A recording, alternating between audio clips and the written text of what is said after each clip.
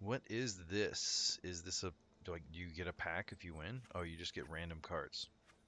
Okay. Well, we're gonna play with the red-green elemental deck and see if anything happens with that. We didn't get a sound. Oh, is the sound broken? We still hear the music, but it actually didn't play. There it goes. Kind of laggy sound. All right, Motagis. Oh, it's taking a while for assets to load too. Oh no. Okay, so we got one red land. We can live with this. Just because we have some of these other green spells here. We will drop this turn 1. Turn 2, we'll get the Hellhound out. Turn 3, we may cultivate? I don't know, it all depends. We'll see what other options we have. My dude's pitching over here, which I kind of feel bad about. I will take. I love me a good Shadow Spear. Lifelink, putting it on the Hellhound is fantastic, because it basically just buffs him up. A good little mana dork here. So this actually is a good way to get, like, a good turn 2. Right. See, that was an acceptable turn 2. Now we have to worry about the Death Touch here, or just the removal spell from the black, but we're looking really heavy green. This is the only green we run in this deck. We run some ramp, and then we want all of our aggressive stuff to be red. So green just helps us. If we can draw some green, great. But this is what we want is the red.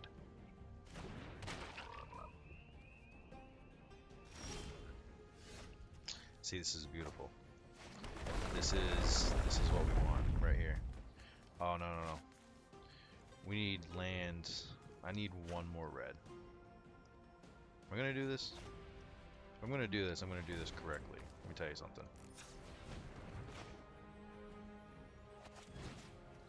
I don't know why I'm doing this. Because we're gonna destroy this land anyways. Take action. Yeah.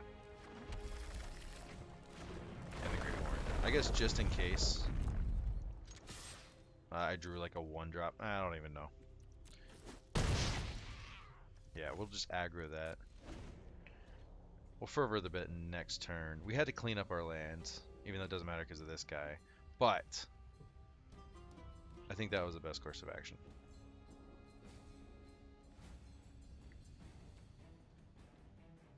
We're going to mutate this thing, and this is the other amazing thing in this deck. So we're looking at a 0-1 right here on the battlefield. Oh no, I know where this is going immediately.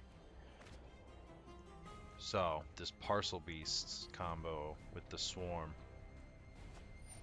How do you play for a blue? Wait, what am I looking at here? Am I blind?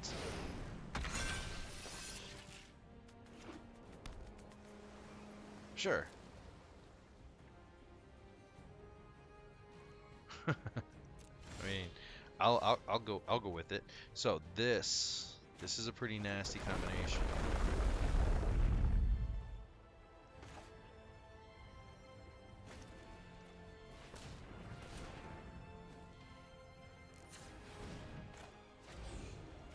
We were gonna mutate this thing. We're gonna put it over. We're gonna fetch a land.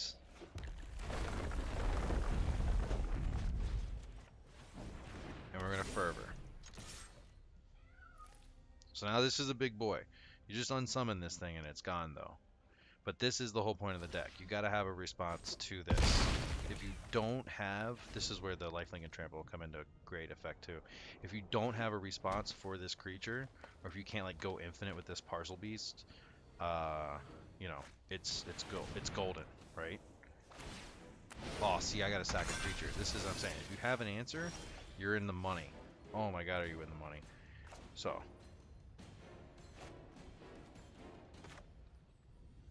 Battlefield tapped. Oh man, we can only play one spell this turn. That makes me kind of disappointed. No, because we go and search. Which still lets us play like a cultivate. Yes. So, we will end turn. Now we have so much land. We can play the Beanstalk Giant. We can play the Dryad. Now he's just going to be able to mutate and make us sack creatures. So we have to have something out here to actually like have like a sack outlet. Dryad is going to be our upfront person, but we're going to try to keep this Beanstalk Giant alive. That's going to be the big goal. Oh, see, that's nasty. I mean, it sucks you got to use all your mana to get it. But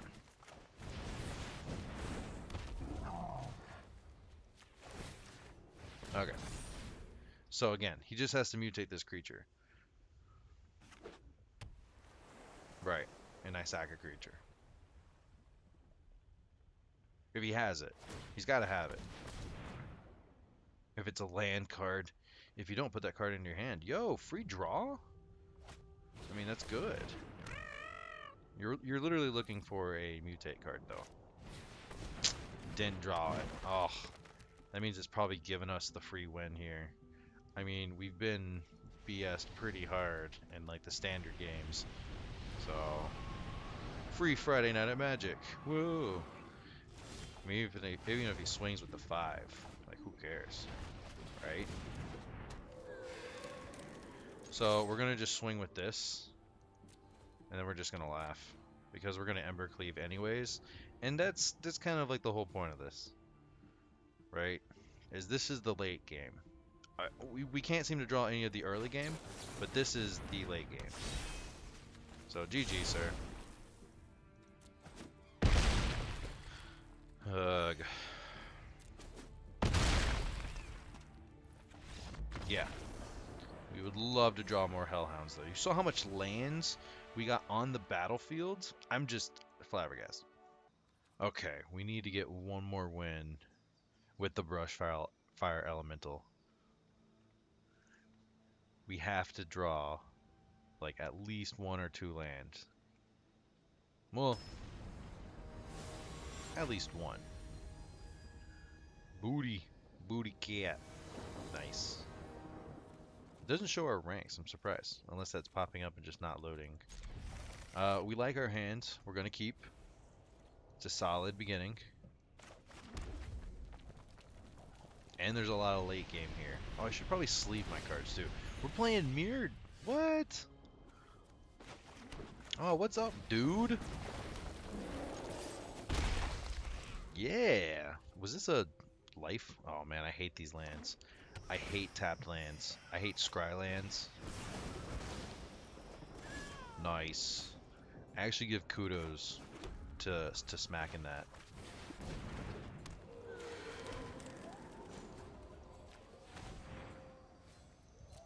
Oh. Oh no! Evolving Wilds. You don't have to sacrifice it now. That's so cool. What? I didn't know he gave this ability to Evolving Wilds. I'm sorry. That's so gnarly. I think I'll just play lands then. It's so good. What? What?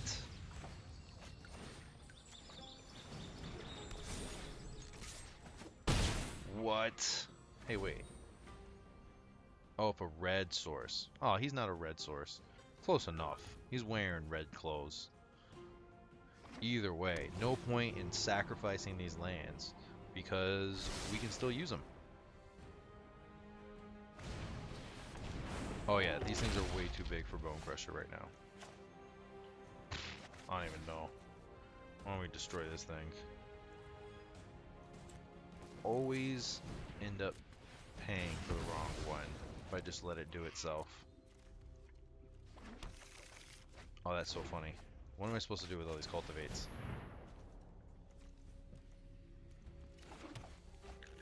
No, seriously. What am I supposed to do with all these cultivates? Yeah. We want to swing with this bad boy. Every time. We have to. Right. So this is funny. We drew all the land in our deck. And just one Brush Fire Elemental. We're so close. Oh, it has haste? Nice. Flying Death Touch haste. Okay. Hey look, a Hellhound. I remember what those look like. I think we hold on to this cultivate, right?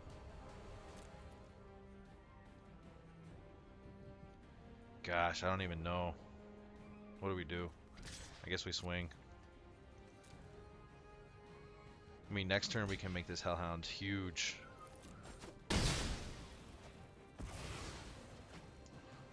Okay. I actually don't know how that killed it, but it probably has something to do with this guy. When other creatures you control have death touch. I'm okay with this. Oh, it has trample. That's a big boy. And he has death touch. Oh, that makes me so sad. Darn.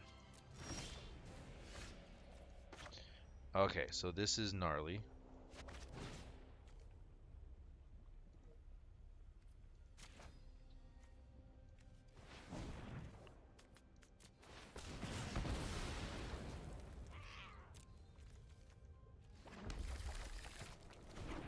No, we did not. We did. We drew something amazing here. Oh, it's so good. Okay, I gotta approach this smart. Because this will come into battlefield tapped. I need 4 mana open. Right? Yes.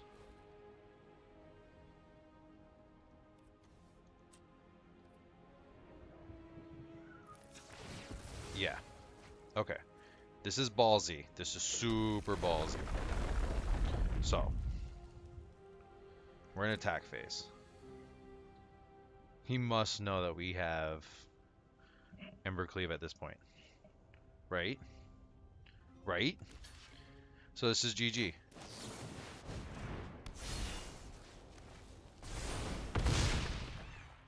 Alright, dude. Well, it was close. I was scared. That's how you play the game. Woo! So that was the 2 FNM games for tonight. What's the prize? There's a prize. Oh my god. It's a Shark Typhoon. No way. One more quick standard game with the red-green elemental. We gotta get a Brushfire winning.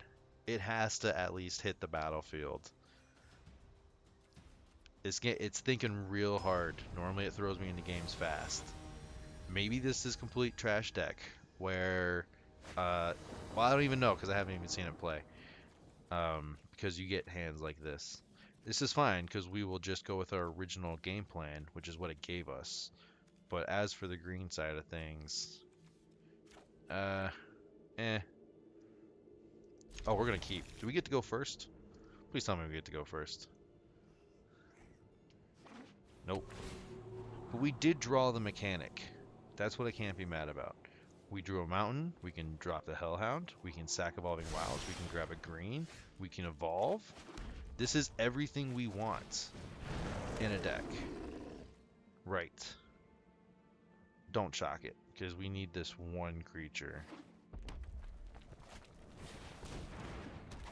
Right.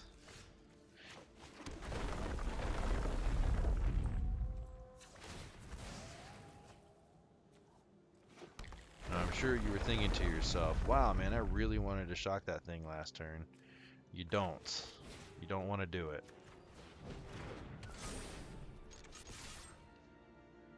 Yeah. I mean, that's 6 damage. See, this is what we want. Turn 2, 6 damage, swinging in. You know, quick early aggro. That 4/3 is not even slightly scary.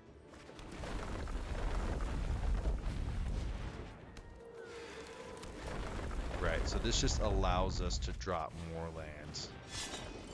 That's all the Grove does. We will Great Horn and evolve this thing. Oh, he's going to take the 6 again. What is his play? We will evolve this thing with the Great Horn and attach a spear to it. And now this early early 1-drop creature is turning into like a late game destroyer.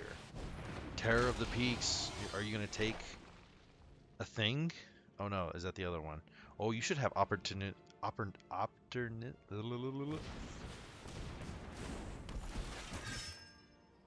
gonna cut that. Ooh, nice. Rimrock Knight coming out. Wait, what hit it for 2? Something hit it for 2.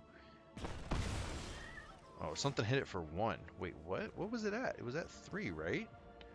3S class, whenever it's battlefield rule, deal damage, that creature's power to any target. Oh, I don't know. Oh, the actual creature itself. See? Dude, that's good. What are we gonna do? We want to Evolving Wilds. We want to Migratory Greathorn? Maybe?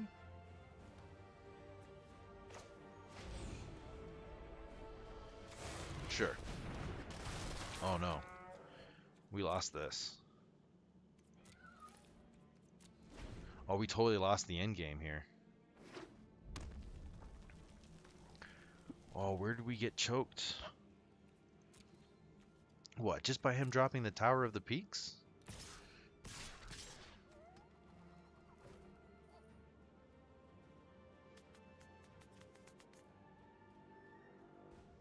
He can Rimrock Knight any one of these things.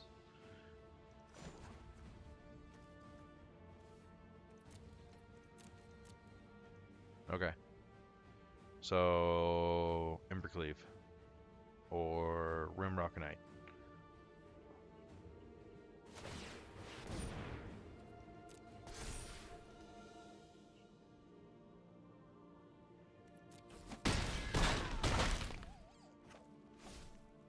Can we pull something off the top of the library and win the game? I don't even think it's possible. I need to go back to the red-blue. That has way more control. So we drew a land, which doesn't do us much.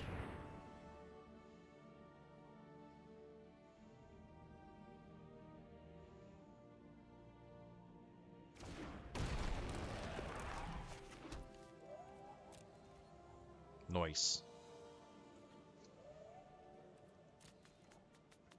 So, again, we're just sitting in late game. I mean, I don't know. We're basically seeing who can top deck the best win con. What does the Avenger do? Okay. So Terror of the Peaks, I don't know if he knows this thing has reach. And then this thing can what? Get +3? He can buff this twice. I have to block this. Right, but we knew this was going to happen. So we want to crack this before he actually gets into his next turn.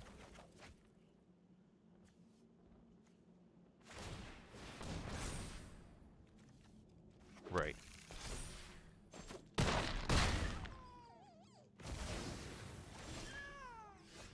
Right. So now, what is this? 1, 2, 3, 4, 5, 6. Oh man. 7. I'm wondering.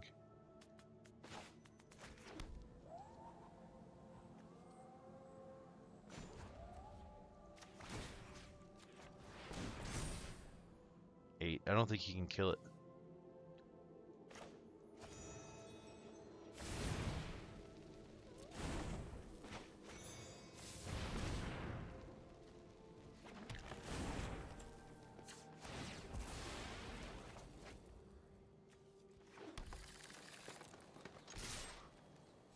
Well, I don't know. We'll keep the Great Horn open. We're dead next turn, I think. We'll keep the Great Horn open so we can block the Brushwag. That's pretty much it. So I'm hoping... So get this. I'm hoping I can slap this over to here.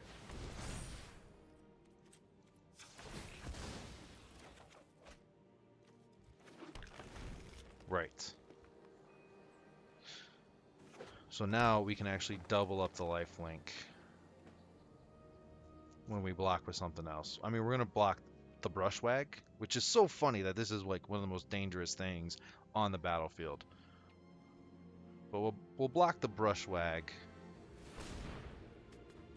Is he really tapping mana specific? Oh man, this is scary. What is he dropping? I don't even know if he's dropping anything important. I think he's just messing.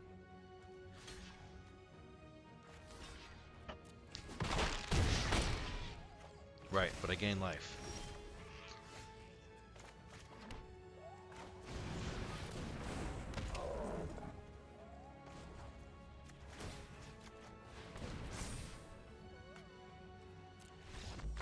Oh, good game, sir. It took forever, but we finally won. Thank you for watching. I'm going back to Red Blue. Have a nice donut.